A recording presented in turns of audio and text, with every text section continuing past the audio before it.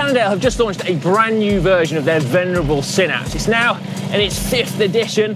The first one was launched right back in 2006. And this one is particularly interesting now because it includes integrated technology, lights and a radar system that alerts you of traffic approaching from behind.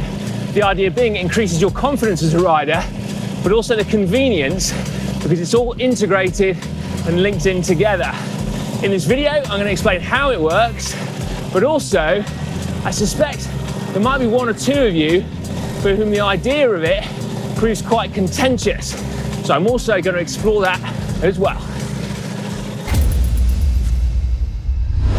Firstly, let's take a look at what's going on here. So some e-bikes and some city bikes come with lights built into the bikes, but road bikes, not typically, no. Cannondale, however, were doing some market research and they found that 85% of riders surveyed use lights some or all of the time. So you buy your road bike, you then buy some lights and you bolt them on. They also found, surprisingly, to me at least, that 15% of riders surveyed also used a radar system when they ride. And that's the same principle. You buy your bike, you buy your radar, and you bolt it onto it. Cannondale tried that tech, they liked it, and they felt that more riders would benefit from it if they either knew about it or it was more convenient to use. So they've integrated not one, but both into the bike. Convenience, because they're both run off a single battery, can be controlled by a single app and can turn on automatically, and they're there to give confidence to the rider. Both the lights and the radar are made using existing tech, but to Cannondale's specifications, and the cables are then all hidden inside the bike, connected to a centrally mounted battery. The lights are made by Lezyne and the radar by Garmin. It's based on their Varia system. Now it comprises of a radio transmitter, which emits a radar signal, and then a receiver that detects the signals that have been reflected back. The clever bit is that when analysing the signals, it's able to pick out what are vehicles, how many there are, and how fast they're approaching. That information can then be displayed on a compatible head unit, Garmin or a Wahoo for example, or dedicated Varia display, or indeed on the Cannondale SmartSense phone app. So I've got mine connected up to a Wahoo Element Bolt, and you can see on the screen, as soon as you do link it up, you've got a coloured bar on the left-hand side. It's green when there's no cars, and then it goes to orange when it senses a car behind. And there's then also a little car icon that tracks from the bottom to the top of the screen as it gets closer to you. And then it'll also detect multiple cars as well. So at any point, you can have 3, 4, however many on there. And then if one approaches really quickly, so with a speed differential of 90k an hour or 55 mile an hour, it will flash red, and it can also set it up so that there's an audible alert as well. I'll be honest, it feels a little bit like Top Gun sometimes. Mav, we've got 3 bogeys at 6 o'clock. They got missile lock. Mav, what are you gonna do, Mav? No? Maybe just me.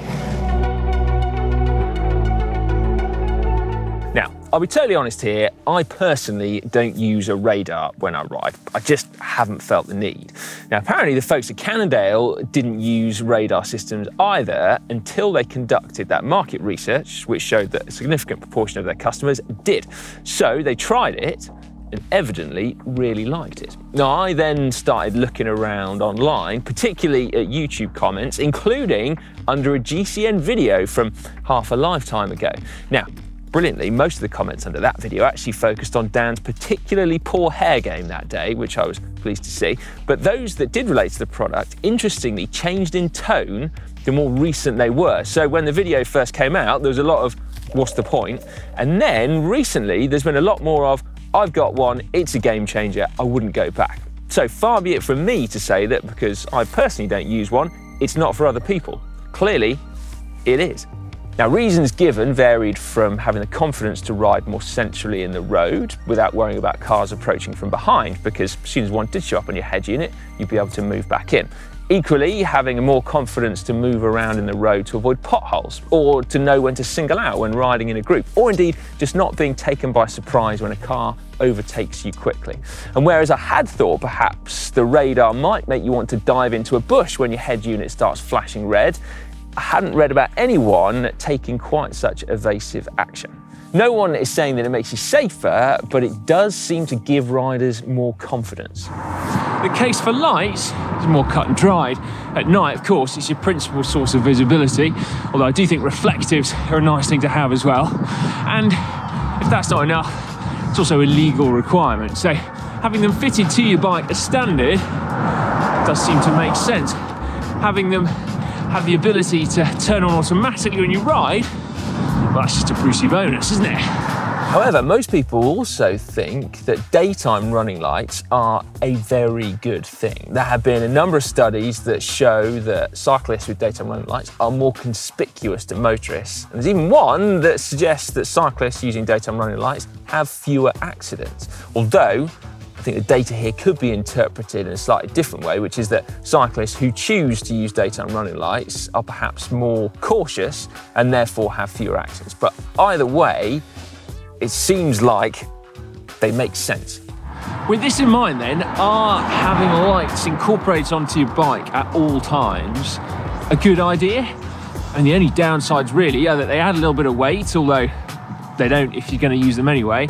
And I suppose aesthetically, a bike with lights fitted doesn't look quite as minimalist and svelte as one without, but probably not that important in the grand scheme of things. I can also just say, on a personal note, that having lights mounted centrally to your handlebars is a source of great pleasure. I mean, genuinely, it does my nut in when your light is mounted to one side.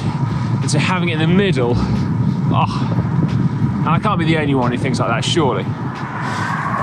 Now, hopefully, no one is thinking at this point that having a radar fitted to your bike that gives you more confidence when you ride is a bad thing. But there are a minority of cyclists out there who think that taking on the burden of safety yourself is somehow distracting us from the bigger issue. The thinking going that cyclists shouldn't have to have daytime running lights or wear high vis or have radar fitted to your bike because cycling itself isn't inherently dangerous, it's the vehicles around us that make it so. Now, personally, I'm not sure how much I agree with that. I certainly don't think it's an either-or issue, but I do think that there's a wider sense, particularly in the mainstream media, of victim blaming. So if a cyclist is hit by a car and they're not wearing fluoro kits or having a flashing daytime running lights, that somehow it's their fault. And so is it therefore setting a dangerous precedent to start selling bikes with all this kit already attached? Now, personally, I don't think it is, but I'd be very interested to hear your thoughts. So get involved in the comment section down below. Or is this simply the future of bike tech? Integrating products that we already use on a daily basis, but in a neater and more convenient way? Let me know in the comments. Now, one final point I would like to wade in on is that of expense. Now, clearly some of this tech is at the more expensive end of the spectrum and therefore out of reach for some bike riders. And I would hate for you to think that somehow you can't ride anymore because you don't have a radar fitted to your bike. If you do want to know what's going on behind you, a simple rear view mirror will let you know, even if it's not a direct replacement for radar. And many people use them because it gives them more confidence when they ride. Unfortunately, lights aren't that expensive, or at least they don't have to be. And so they are within reach of just about all of us, I would have thought. Anyway, please give this video a big thumbs up if you enjoyed it. And remember, get involved in the comment section.